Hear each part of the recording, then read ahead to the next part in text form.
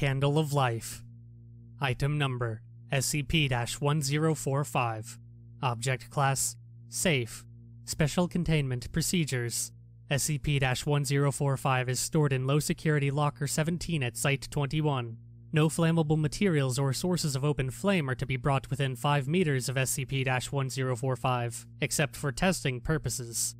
Description: SCP-1045 is a square wood-framed candle lantern, measuring 15 cm by 15 cm by 32 cm. Its sides are made of translucent waxed paper, and its interior framework provides a nested support for a circular glass cup, measuring 6.5 cm in diameter and 10 cm in height.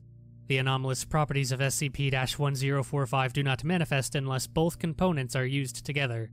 When a candle is placed within SCP-1045 and lit, the walls of SCP-1045 depict the shadow of a miniature humanoid, as if lit from behind by the candle. The shadow on each side of the lantern depicts a different angle of the same subject. The shadow of the humanoid is always writhing, as if in pain, and it is surrounded by what appear to be semi-opaque flames. The shadow of the figure will persist as long as the candle is burning. Its motions become more frantic as the candle comes closer to burning out. All candle residue recovered from SCP-1045 consists of rendered human fat, regardless of the original makeup of the candle. Damaged DNA samples have been recovered, but the identity of the source individuals has yet to be determined.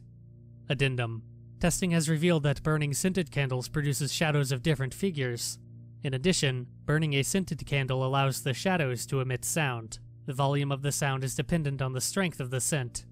To date, all shadows have only produced incoherent screams.